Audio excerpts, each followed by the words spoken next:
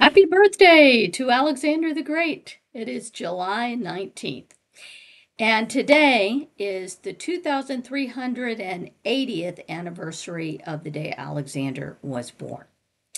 Now, if you are to go out on the internet and you were to Google it, you're going to probably get a date of July 20th, maybe July 21st, July 20th, 21st, maybe even in August in a few cases.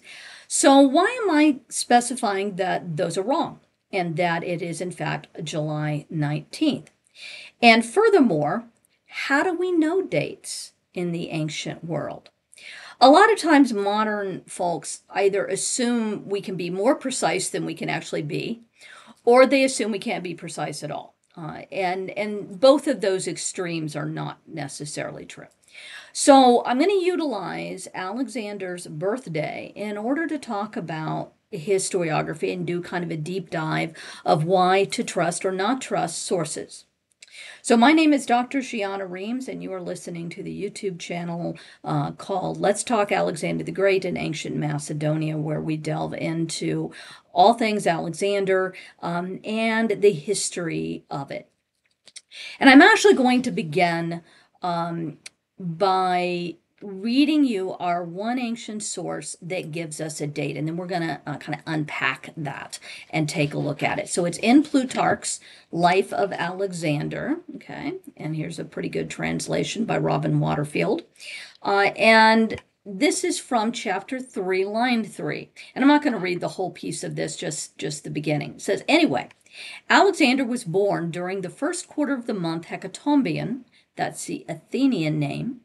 Then he goes on and says, or Loius, to give it its Macedonian name, on the 6th, which was the day when the temple of Artemis at Ephesus was destroyed by fire. Okay. And there's a little bit more details, which I'll just summarize rather than read to you in that. So let's talk about should we trust that, should we not trust that, and how do we understand time at all? Okay. Because all throughout history, people have divided up and understood time differently. Let's begin with the Greek calendar. And I'm not going to go into a lot of detail. I just want to give you a sense. So the Greeks had their calendars varied by ethnic group. So the Athenian calendars, you just saw in Plutarch, he mentions the Athenian calendar by name, and then he says a different name for the Macedonian calendar. There was also a different name for Boeotian calendar, for the Spartan calendar, for the Rhodian calendar, etc. Why? It has to do with how these months got their names. They're usually related to a festival that's held during that month.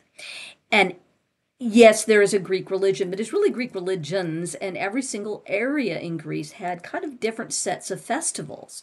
And so what they're celebrating down in Athens is not necessarily what they're celebrating in Thebes or in Corinth or in Ephesus, for instance, or in Miletus, that these different cities and different areas have different festivals. They are lunar, so they are their years run for about 354 days when they're using a lunar calendar. That's a problem, isn't it? Because that is not a solar calendar. And what that created for them was the need for an intercalated month. Okay, like we have a leap year where we add an extra day into February in order to make it line up, because the actual solar year is 364 and a quarter. Or 365. I can't even do my own years, much less the Greek ones. So they had to add it. They had to add in this ibolimos, or this leap month, in order to make it line up. And they divide their months into 30 days. Okay, so you have 10 going up, 11 then to 20, and then they go backwards. So then they go from 10 to 1 in terms of their dating. Furthermore, they begin their year at midsummer, not midwinter. Midwinter's the Roman thing. A lot of our traditions are coming out of Romans. So they don't have weeks, okay? They have those decades, those 10 days, dividing up their months. Their months begin with the new moon, okay? So as the moon begins and then waxes and then wanes, that's how they understood months. Also, last, their days began at sunset. They get this from the ancient Near East. So if you happen to have any Jewish friends and they start Sabbath at sunset on Friday, that's why, because that's the way the ancient world divided up days. And they divided them up equally. So you had 12 hours in a night and you had 12 hours in a day. And these were equal for all of those for each day. So yes, that means that the nights had longer hours in the winter and they had longer hours in the summer. Okay. But within that, they would divide it up. So you start your days at sunset and you go to the next sunset. So all of that is going to play into dating when trying to put Alexander's birthday into our modern years. So, last little piece of all of this has to do with birthdays themselves. Not everybody celebrates them. Not all cultures consider it important.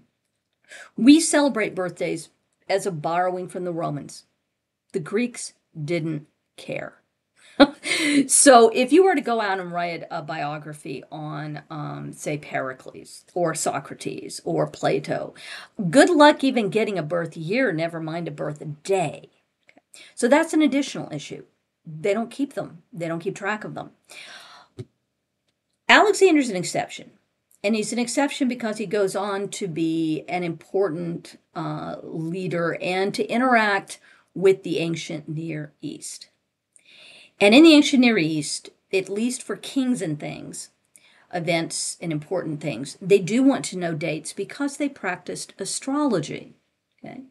Now, for them today, if you go to the astronomy department and you ask them about astrology, they'll laugh you out the door. But in antiquity, astrology was a respectable techne or science. It involved a lot of math, and people who were mathematicians often also did astronomy and astrology, particularly later once it begins to flow east. Western astrology, as folks practice it today in Europe, comes out of the ancient Near East. Because Alexander is spending a lot of time running around in the ancient Near East, they care about dates. Okay. So we have his birthday from Plutarch. Okay. And Plutarch is living under the Romans, so birthdays matter a little bit more. He's a Greek, but by the time the Romans are extending, they kind of Romanize a lot of stuff that had once been under kind of Greek fashion. So, in the ancient Near East, they would have wanted to cast charts for Alexander's birthday. We have another document called the Babylonian Chronicle, which gives us some important information about Alexander's career. Quite aside from our 5 big historians, and I think I mentioned it in passing in one of the videos on sources. But this Babylonian Chronicle is important in that it gives us things like the date for the Battle of Gaugamela and also the lunar eclipse that occurred before that. Because they cared. They're keeping track of that. It also gives us Alexander's death date, which is different. Okay. So the death date you'll often see again is June 10th. Babylonian Chronicle says he died on June 11th. Now, given their interest in that, I'm going to go with the Babylonian Chronicles, probably June 11th, not June 10th. And that's because the Greeks are fairly imprecise when it comes to dates. It's kind of like shooting a sawed-off shotgun at the side of a barn.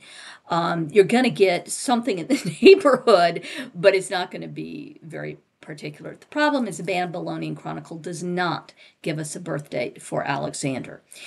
But because of that interest in his time spent in the ancient Near East, it is quite likely that his birthday would have been recorded somewhere so Plutarch might know. Now, let's then delve into, do we trust the date he gives us? Okay, so we've got a date. Can we believe it? So why or why not? So I'm going to give you the pros and the cons. First of all, I'm going to give you the cons. Okay, and that is, it's a little too precious. Alexander happens to be born on the date that this super important temple in Asia Minor burns to the ground. And in the piece from Plutarch I didn't read that goes on a little bit after that, and again, it's Plutarch, Life of Alexander, chapter 3, line 3, says that the reason that they're explaining this is that Artemis let her temple be burned because she wasn't there. She was off overseeing the birth of this very important person. Charming. Okay. Another little piece there says that the Magi, this is a priestly caste connected with Zoroastrianism, that they are running around seeing this as a terrible omen, and they say, something that is dire. Somebody has been born today that will be the destruction of Asia, like the burning of the temple.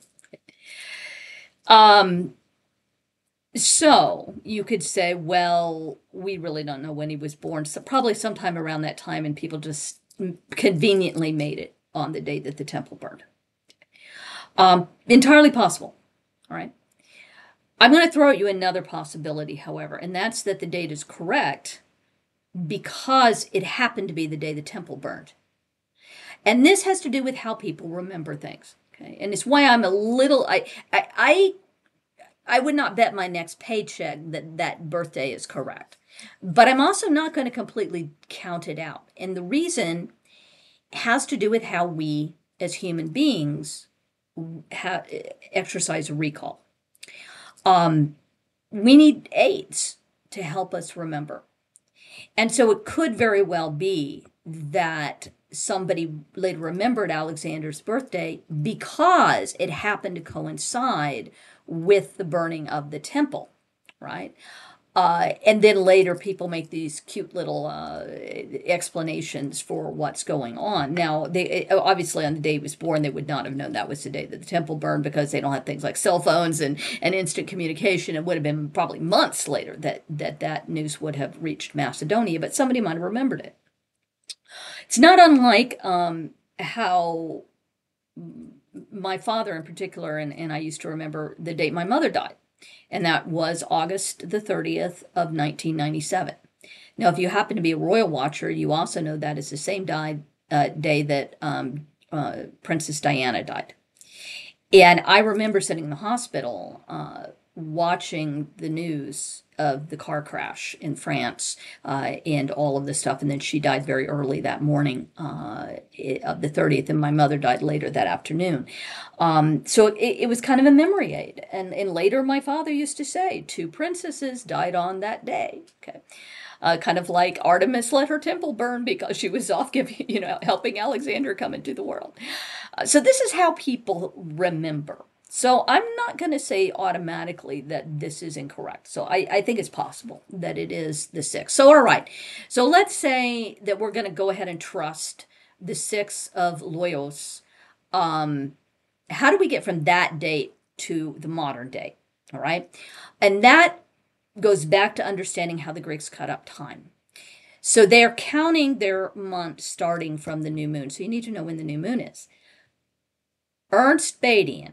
Yes, that Ernst Badian, okay, author of 250-something articles on all sorts of things in the ancient world. Ernst Badian, one time, and he taught at Harvard, he walked over to the Harvard astronomy department, and he decided, I'm going to settle this. And he asked the guys, he said, can you tell me when the new moon was in July of 356 BCE? So they did their little math calculations, and they said, yeah, they gave him the date, and then he counted forward, and that was July 19th, not the 20th or the 21st.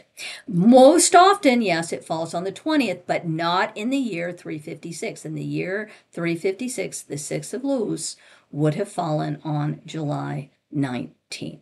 So that is Alexander's correct birthday. But maybe not. There's one more complication. And that is when the Greeks start the day. It's different from when we start the day. They start the day, remember, at sunset. So the 6th of Lous started at sunset on July 18th. So if he was a night baby and he was born before midnight, then he was born on July 18th, okay, not the 19th. But at least we could say it wasn't the 20th and it wasn't the 21st. On that particular year, it was July 18th to July 19th, somewhere in that. So that's Alexander's birthday. So you, if you're headed out tonight or something, raise a cup of nice red wine to Alexander and wish him happy birthday.